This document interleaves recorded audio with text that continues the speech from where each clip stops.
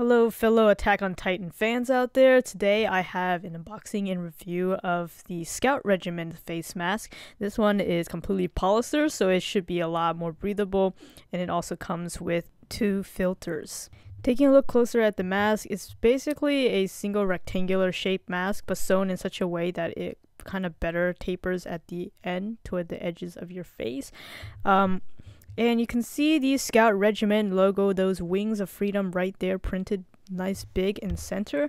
It is completely flat, however, there's no embossing, even though I would have liked for it to be a little bit more 3D, but that's okay. Even so, the logo is still clearly visible even from afar. This mask also has a few personalizable features for a better fit, including this wire piece at the nose to conform to your nose bridge, as well as each of the ear loops have an adjustable slider to tighten or loosen depending on the size of your face. I found this mask to be really easy to put on, as well as take off or adjust as needed if I needed to briefly take it off to, say, eat or drink. Unlike other cloth masks, which are usually made out of cotton, this one is made out of polyester, so it's much more breathable, it's lightweight, and it feels much more cool to the touch, so it doesn't feel like you're suffocating in this mask.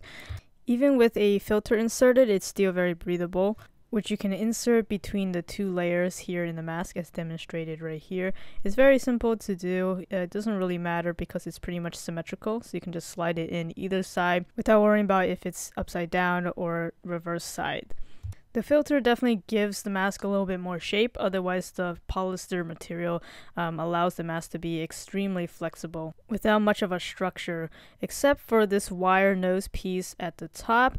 It's a very thin wire. It kind of reminds me of like bread bag twist ties. So it also isn't snugly in place. You can see I can easily shift it around, which is one of the downsides I found with this particular mask.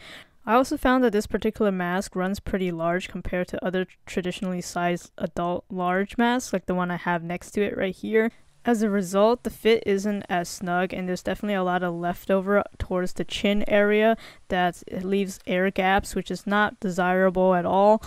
Because this Attack on Titan mask is, again, once a rectangular piece of cloth but sewn in a way that it will taper at the ends, unlike the Terrapin Strong mask that I have next to it, where it is already pre-cut and sewn in such a way that it would already taper at the ends, and then also has a reinforced seam on the bottom so that there's less likely to have that air gap. So I think that this mask is definitely a little bit on the cheap side in terms of design.